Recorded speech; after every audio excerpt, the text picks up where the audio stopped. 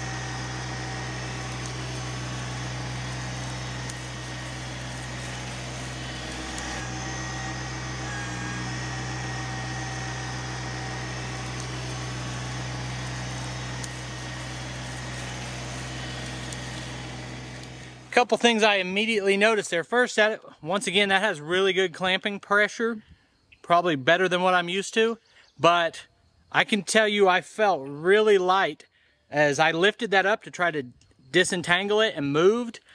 I can immediately feel how you could flip one of these smaller tractors. Now, you don't have fluid in the tires yet? No fluid in the tires. Yep. Just the box blade on the back for a little bit of counterweight is all I got. So I'm in a lot of the John Deere forums, and a lot of people are flipping the John Deere equivalent of this. If you move with that up in the air, I could almost feel that side coming off the ground pretty quick. Oh yeah. Whereas, you know, your big one would never do that. But yeah, low to the ground. And mainly I stopped because I wanted to ask if you had fluid in the tires. But as far as the clamping pressure on that grapple was great, and was able to get a big load at once. Yeah, so real big load. All right, I guess I'll finish cleaning this up. Hopefully I don't stop and talk after every thing of brush. Yeah.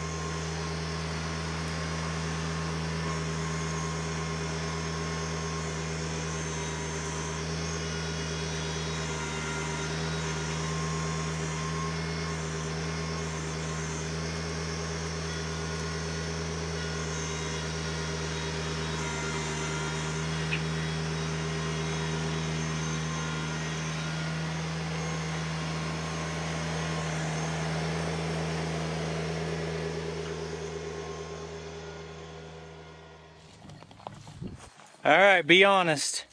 How much were you cringing as I was doing that? I was worried you might roll yourself over, but you're moving awful fast for my taste. But If anybody's watching this and you have any thought in your mind, you might have me over for a video. If I ask if I can drive your tractor, I'm gonna drive it like I own it, which means rough. And I must scratch your paint probably.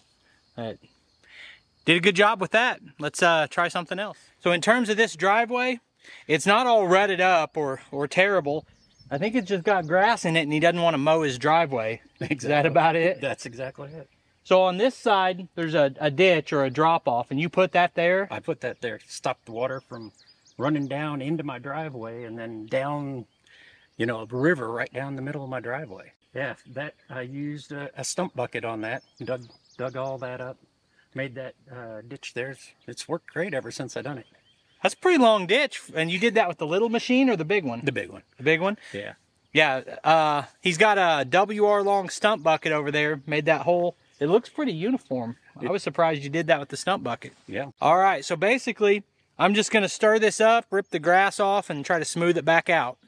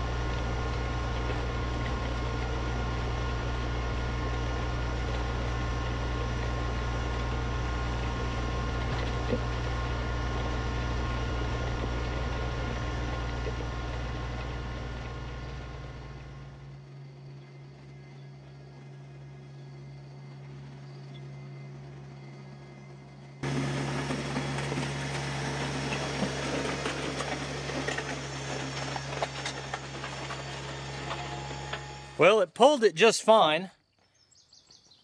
And I was rolling material in there, but it wasn't really cutting that grass off. So I think the first thing we're gonna do is just angle the blade forward just a little bit, try to get to bite harder. Because that was the first thing I thought when I got on it, is it's putting more pressure on the back cutting edge than the front one. Just now to level, I think, as far as forward and back.